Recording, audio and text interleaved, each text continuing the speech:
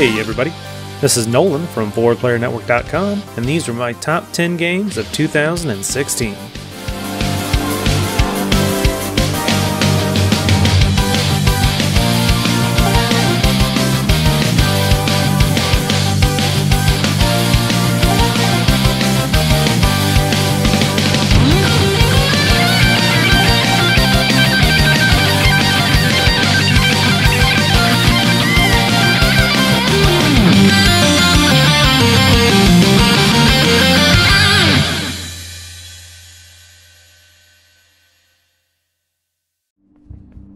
Alright, starting things off with Inside. I was a pretty big fan of Limbo. I really enjoyed the game when it came out a very long time ago. So when I heard that Playdead was making another game, I was really excited. Then we saw that trailer, that first teaser they put out, and it was just a boy kind of running to the right, and I was a little skeptical. But as soon as I picked up the game, I knew it was going to be special.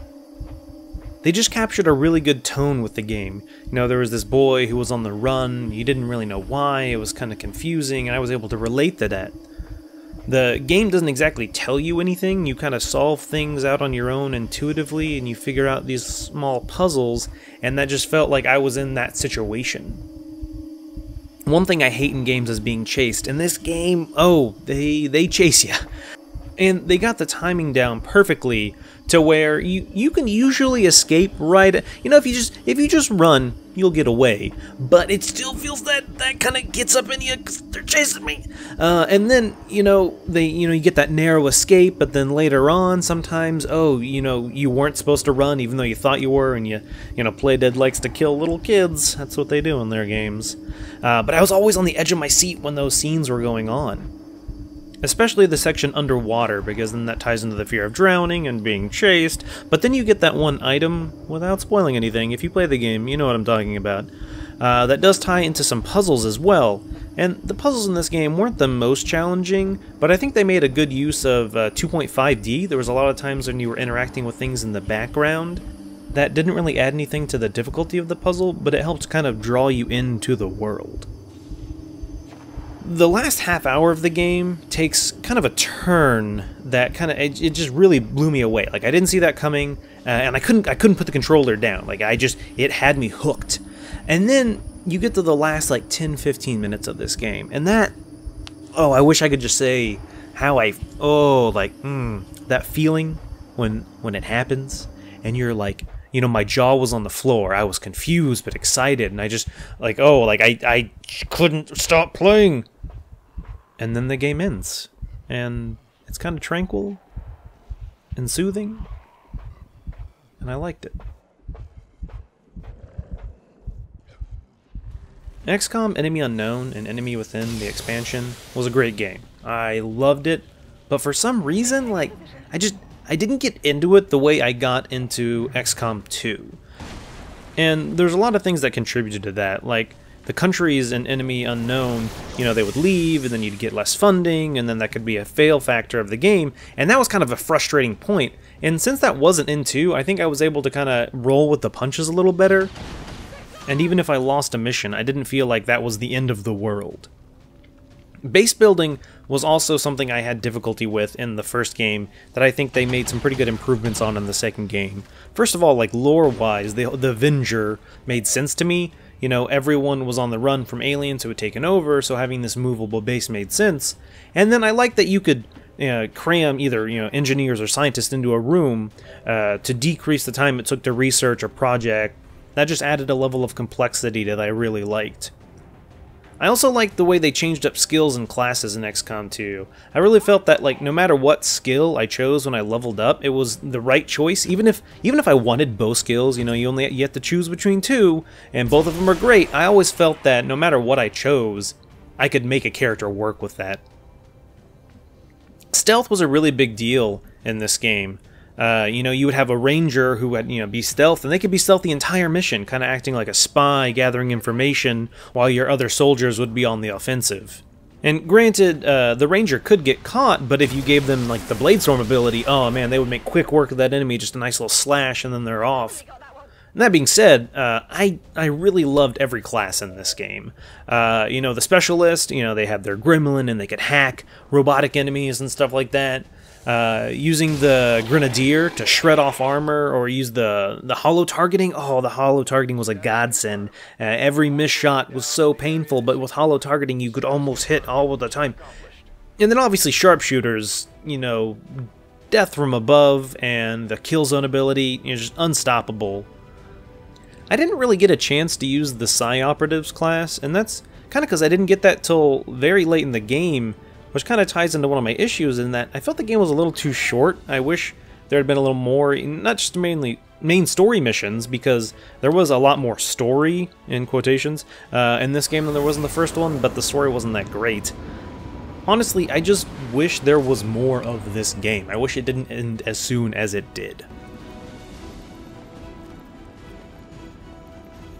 Salt and Sanctuary was my first Ska Studios games. I never played any of the Dishwasher games or Charlie Murder, but you had me at 2D Dark Souls. They did a really good job of capturing the precision and skill and even the fear that you feel when you play a 3D Souls game, and transitioning that into 2D. The stakes are still there, you still have to be just as careful and approach every new enemy and new area with as much caution, you know, thinking very carefully about the situation you're in. But thankfully, enemies can't sneak up behind you. I guess that's one way this game is slightly easier. But you fall a lot more in this game from high heights, like if you're up on a tree or something. And speaking of trees, this game literally has a skill tree, which was probably the most frustrating thing for me, mainly because I saw all of the skills and the abilities that I could have, and I wanted to get them all, but I knew that wasn't feasible. You know, I had to go down a certain path. I had to go down Dex or Strength. And it was kind of similar to the Sphere Grid in Final Fantasy X, where you could see the ability down the path, and you could maybe make a beeline for it. You know, just get the skills leading up to that, so you could get that extra level in Dex and use that new weapon or equip that new armor. I felt that this game really captured the soul and the essence of Dark Souls 1 in regards to the traversal of the world. While you could fast travel, it wasn't as easy as just sitting at a bonfire. And I found myself wanting to explore the world because I would see a door and I would know that there's some way to get to that door. You know, I could somehow circumvent something and come from the other side, and there's probably a cool item or something in there. And I would make mental notes of where things are in the world, and when I got a new ability or, found a key to unlock a door, I would try and backtrack and find those secrets. And, the bosses in this game were pretty intense, and none of them really gave me the same difficulty I got from a lot of the Dark Souls bosses I fought. Dark Souls bosses, some of them have left me seething with anger. And while some of these were challenging, they weren't on that level. Leading up to Watch Dogs 2, my hype was at an all-time meh. The first game was okay, but I had a lot of technical issues, and I didn't really like Aiden as a character. He wasn't that interesting. Pretty boring, actually. The main reason I played that game was for the invasion of other players, and Diane Young, of course. The main thing that attracted me to Watch Dogs 2 was the vibe the game gave off. It seemed to be marketed towards a much younger audience, a little more hip. They had their street art and a young cool guy. And it seems like they really took the complaints from the first game, which was very dull and had a brooding main character, and really turned it around. The main character in Watch Dogs 2, Marcus Holloway, is one of my favorite characters this year. He's funny, interesting, and he's got some pretty good dance moves too. I didn't like CTOS in the first game, and I still don't like it in this game, but I think the way you interact with it is much more interesting. The first game felt very static. You were just, hopping in between cameras. It felt kind of boring and lifeless. But now that you're using the RC drone and the quadcopter, it feels more exciting, getting into the action with the fear that you might get spotted, but even though your drone is caught, you can still get away just fine. I am so glad that they brought the invasion of other people's games back, and it just boggles my mind how seamless it can be. If there's a player who's in a similar area as you are in their game, there's no loading, you just pop into their game and you can hack them within seconds. And having drones and quads completely changes how the hacking metagame works for both the hacker and the person being hacked. I've probably spent just as much time invading other people as I have playing the single player. And let me tell you, from what I've learned, bushes are OP. Overall, I really like how they deliver the story in Watch Dogs 2, and I think that comes from the group of hackers DedSec. The characters play off each other well and are generally interesting. Honestly, my biggest complaint about this game is that they left out Diane Young. Come on, Ubisoft. Come on. When I first heard about Let It Die, I was pretty interested. Suda51 and Grasshopper, I had recently finished Persona 3 and I had procedurally generated tower climbers on the mind. The fact that its combat was Souls-like and very challenging, and to top it off it was free to play. Wait, then I got a little worried. Free-to-play games often come with weird limitations that can be frustrating, but this game doesn't have those. While you can spend cold hard cash on death medals and kill coins and express elevator passes, you don't have to. You can get all of those in the game for free, and the penalty for dying really isn't that high. I was actually kind of glad the beginning of the game forces you to die, to reinforce the fact that death in this game isn't the end. Just make a new character and keep going. The constant need to find more blueprints can be maddening, but it's also a really good driving force in the game. It's kind of like Schrodinger's blueprint. Until you turn it into the shop, it's both an amazing weapon and a useless hat at the same time. The bosses in Let It Die are both my favorite and least favorite element of the game. The video intros to the bosses are delightful and really well done. They have a lot of character to them. But the reusing of bosses with slightly different attack patterns and maybe different designs isn't really that exciting. But who knows, maybe the higher you get up in the tower, that will become less prominent. They say the Tower of Barbs is supposed to get over 100 levels high, and I'm only at level like 24. I'm not exactly sure what to expect from the higher levels, but I know there will be some great weapons, some really cool music, and lots of mushrooms. So why aren't you playing this game yet? It's completely free. Just try it out. Alright, we're in the top 5 with Dark Souls 3. Man, 2016 was a pretty good year for Souls-like games, and this one actually is a Souls game. Being the third game in the Dark Souls series, lore has always been a big deal, but it's something I've never really been able to get into. I know it's there and I can appreciate it, and on the odd occasion I'll notice references to the other games in the series. I've seen YouTube videos of people explaining the details of the lore, but honestly, I think a lot of that can be some bullshit. But for me, the lore isn't why I play these games. I play Souls games because I love the deeply challenging combat and exploring the worlds. The areas in Dark Souls 3 are filled with secrets and can be explored for hours. I do like that there are twisting and turning paths within each area, but I still miss the interconnectivity of the first Dark Souls game, where multiple areas would lead back to Firelink Shrine. But I think this game's on the right track. I do love that you'd often see areas off in the distance, and you could basically walk there, given enough time and provided you don't die, but it's nice that you can see an area you'll eventually get to. I thought Dark Souls 3 was a little easier than previous games in the series. Or maybe I've just become a better Souls player and my increased scale kept me alive more? Don't get me wrong, I died plenty of times, but honestly, I could see that number being half as many times in previous Souls games. I did like the dual-phase boss battles in this game. Halfway through the fight, the boss changing up their tactics did make things more interesting. Co-op is back, obviously, but I found myself using it a lot less than I did in Bloodborne, and that might just be because I used it a lot in Bloodborne during the challenge dungeons, which aren't in Dark Souls. And I guess I didn't realize how much I enjoyed them until they weren't there anymore. They say this is the last Dark Souls game, or at least in the Cinder storyline, and I'm actually okay with that. I'm always waiting for the next challenging game From Software will throw at us. IO Interactive really dropped the ball with Hitman Absolution. They knew it and they even apologized for it. When they announced Hitman 2016, they said it was going to be more like Blood Money, and I think most of us were pretty skeptical about that.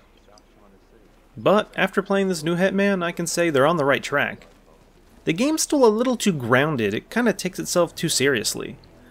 There's something magical about this nameless and very serious killer dressed up like a clown to murder a man during its child's birthday party. I don't really feel like Hitman 2016 has anything that's that extreme. Granted, the game does have huge levels. They're giant, with dozens and dozens of secrets and rooms and items and contraptions that can be used to dispose of your target, or anyone else, I guess, you like to take out. I think the issue I had when the first 2 episodes came out was that I kind of rushed through them just, to get to my target and kill them, and then I moved on. I didn't really take the time to explore the levels or replay them. Because when you look deeper, there are lots of hidden gems, conversations that are really well written between NPC characters, and you don't see that when you just rush through. There was a lot of talk about the episodic nature of this new Hitman. It kind of seems like the perfect game for it, but then when you finish a level, there's the urge to play the next level instantly instead of replaying the one you just did. Because that's just how we're used to doing it. But when you take the time to replay the levels, you'll find all of the extra content in the form of, special requirements, wear this outfit, kill this target. You can replay a level with different targets instead of the original one. And the timed elusive targets really up the stakes when you only have one chance to take them out, and if you mess it up, then they're gone. Now that they've announced Season 2 of Hitman, I'm really hoping that IO Interactive reaches for the stars and makes some insane scenarios.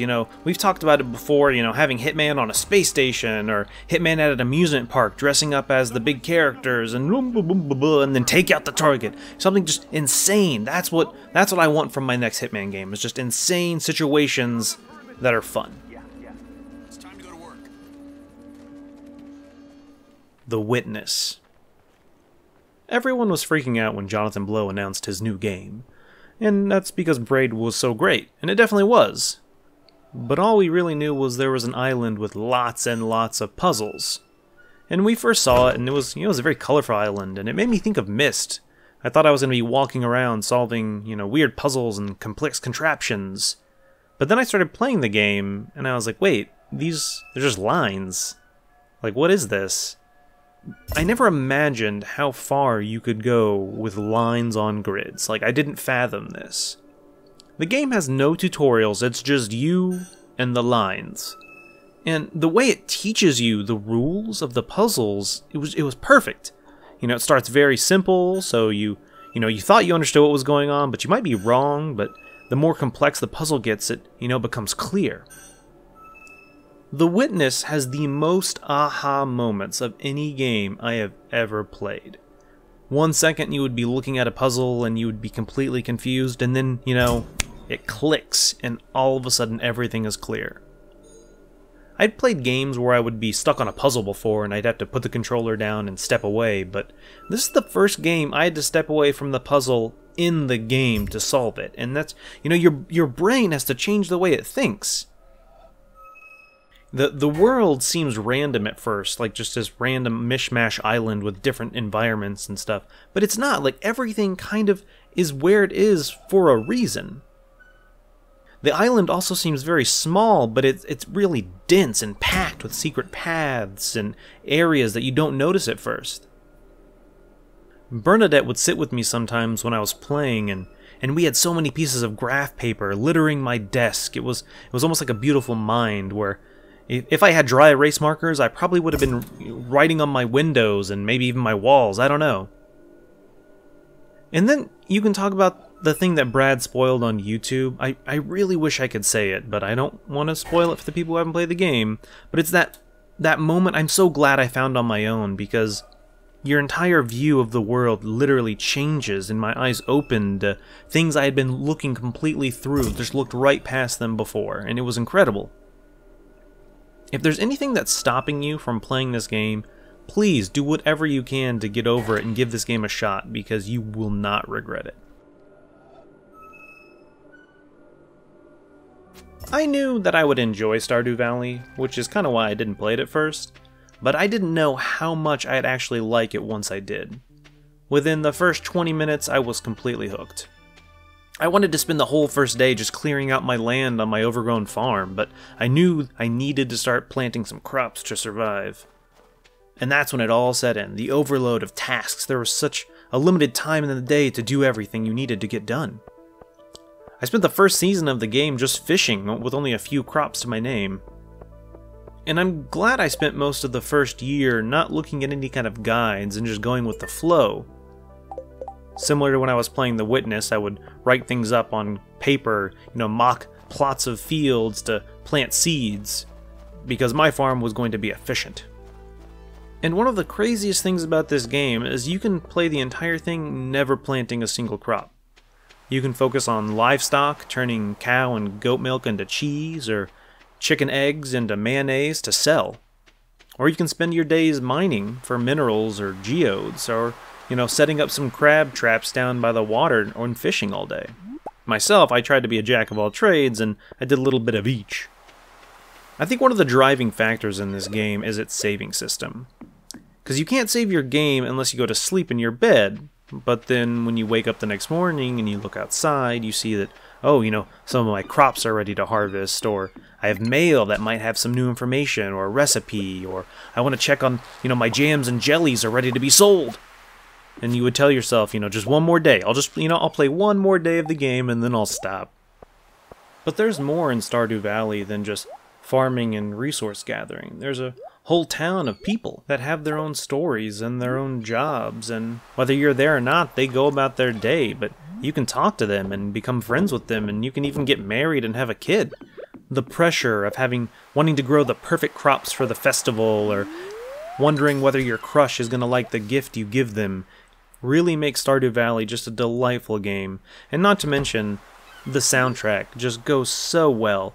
Every season has its unique music that just fits the ambiance so well, in summer it's happy and go lucky, in winter it's kind of sad and dreary. It's hard to imagine that this game was made by just one person. Lots of changes and updates have gone in since I've played, and I know they're all for the better, and I'm probably going to start a new farm to check them out.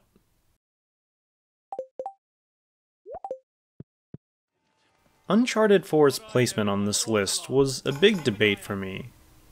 Why did it make my number 1 slot? Was it because I'm an Uncharted fanboy? Well, I am, but we can just ignore that for now. I do think that the overarching story from the entire series does have an impact. We've traveled with Drake on his adventures for almost 9 years. Now, none of the entries in the series are perfect. They all have issues, this one included. The enemies in this game do not vary that great, they're all similar. And it's lacking the mystical elements that the other entries in the series had. But the set pieces in the story in this final chapter left a pretty big impact on me. I cared more about the relationship and the story of Nathan and Elena and Sully than I ever had. Troy Baker is a great voice actor, and I think his portrayal of Joel in The Last of Us was incredible. But I thought adding him to this last entry in the Uncharted series was kind of a bad idea, and I didn't think it would work that well. And Naughty Dog proved me wrong. Sam was a welcomed addition to the crew, a flawed character with a good backstory, and that led to us seeing a lot of Nathan Drake's past, which answered a lot of questions we had. Chapter 17, for better or worse, has one of the most impactful conversations in the entire series. The conversation starts in an elevator, and then there's a long silence in the Jeep ride that follows. Then, after a life or death situation, we had some character development that my only issue was I wanted more, but it worked really well in the story. I was pretty excited for Uncharted multiplayer. Unfortunately, it did not fill the void in my life, that is, the lack of factions, but it tried its best. The different maps have great layouts. The mystical powers, from the slowdown time effect from the Chintamani Stone to the Wrath of El Dorado's ability to make the enemy team scatter, gave us lots of interesting and close matches. And the rope swinging added a lot of verticality to the combat, and getting a rope melee takedown was super satisfying. While I'd still prefer factions, and I'm excited for factions too, Uncharted 4's multiplayer was a good substitute. I really wish I could spoil the ending of Uncharted 4 in this video, but I won't. Uncharted 3 was supposed to be the end of Nate's travels and adventures, and at the time I was fine with it. But the story we got in Uncharted 4 and its ending left a perfect bow on the Uncharted series, which won't be forgotten anytime soon. Well, that was my top 10 games of 2016. I hope you enjoyed the list. There are so many games that didn't make my list just because I never got around to playing them. Be sure to keep your eyes on 4playernetwork.com and 4pp.tv, where I'll probably be playing more Stardew Valley and The Binding of Isaac.